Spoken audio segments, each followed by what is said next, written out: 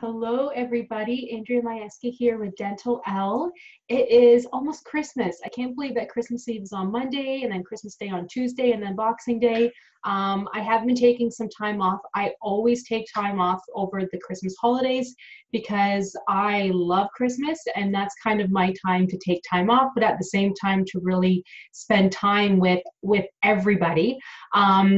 For those of you who do know me, I do a little bit of everything. I'm always busy, busy, busy, but that's how I like it. But I do take time off over the Christmas holidays. But I wanted to hop on to show you guys my new kind of office space. How do you guys like it? I have a new piece of artwork there that I found from HomeSense. Love HomeSense. And if you guys can see the little decorative piece that I have there. So hope you guys like it. I'm so OCD in the way that I change up my office. I change up the layout of my office.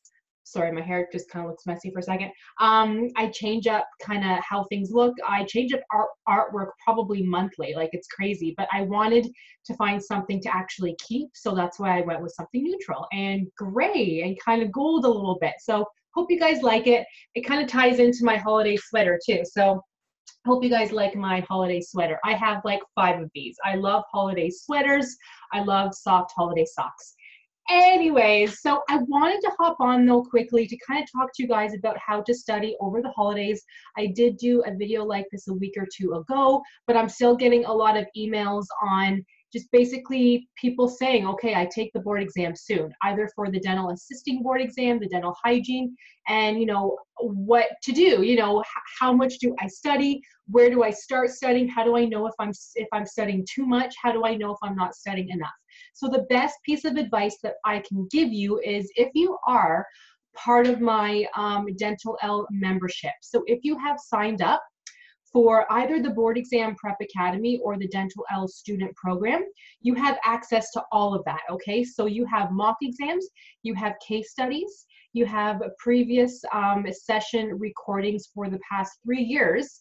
Our tutoring sessions are about an hour long, so there's tons there. You have modules on every single topic of the curriculum that you need to know for the board exam. So you do have everything. But I do understand that it can be very overwhelming and you might not know where to start. You might be thinking that you have studied so much, but you still don't want to put the books away yet because you haven't taken the board exam yet. So what I highly suggest doing is to mix it up. So you will hear me say this often. So even if you're not part of either the Board Exam Prep Academy or the Dentalelle Student Program, that's okay, but just mix it up. And what I mean by that is take mock exams. One day do a bunch of mock exams. If you don't do well, say on your mock exam for oral pathology, then that means that you have to go back, read that chapter again. It might take you 3 hours, but read it and truly understand it.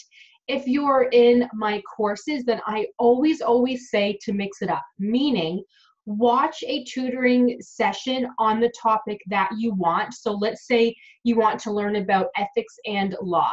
Look in our previous session recordings, look for those ethics and law units. Watch that. It will be about an hour long per video. I think for ethics and law, there might be 2 or 3, and then do a mock exam after that, okay? The nice thing about listening and watching a video is you don't have to be sitting there per se and watching it.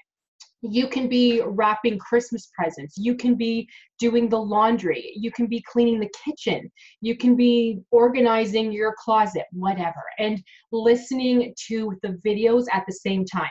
Now, if you're not able, though, to kind of listen and focus, then you might just want to sit somewhere and listen to it instead of kind of multitasking. But I'm lucky in that I can multitask. I can listen to something and still do the dishes and understand what I've been listening to, if that makes sense. So listen first and then take mock exams that I do have for you on that topic. If you do well, perfect, then that means you can move on to study something else.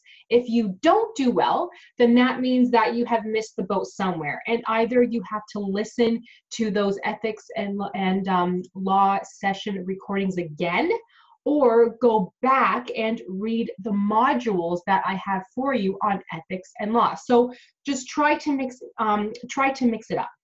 What I do not suggest is to sit there and read your textbook for 5 hours, okay? You will be exhausted, you won't learn anything. If you only have your textbook and that's all you have to study for, then read a couple chapters every single day. It depends on the length of the chapter, but if that's all you do have to study from, then read a couple chapters, take a break for a couple hours, and then read a couple more chapters, take a break, and then read again at nighttime. Because I do always say study 6 hours every single day at the most.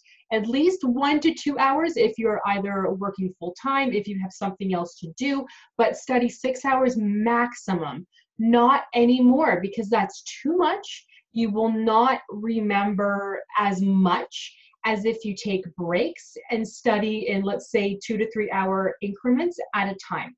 The best thing to do is study for a couple hours in the morning, take a break, study a couple hours in the afternoon, take a break, and then study a couple hours at night.